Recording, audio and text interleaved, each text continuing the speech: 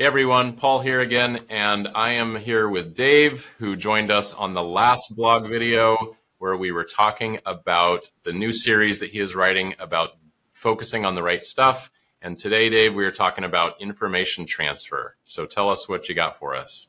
Yeah, that's right. Thanks, Paul. That's what this week's blog is all about, and the importance of having a system to equip team members with the information they need, not only to succeed in their role, but to ensure that customer and job related requirements are consistently and successfully being met. And Paul, you know better than I do, information flows in and out of the organization in all kinds of different ways through the sales and production process.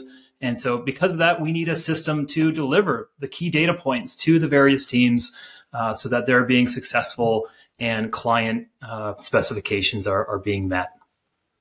Yeah, absolutely. Machine shops and any kind of precision manufacturing company is just a whirlwind of minutia of tiny details that are so critical to the manufacturing process. I always say there's like 1,000 ways you can get a job wrong, and everything has to align to get it right. Yeah, information transfer is essential. If you're trying to do that on paper, it's so impossibly difficult to get it all right and have it be efficient and timely. So yeah, I appreciate these insights and thoughts you've put down here. I know people will get a lot out of it.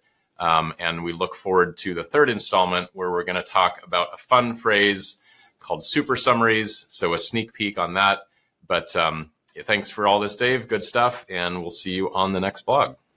Thanks, Paul.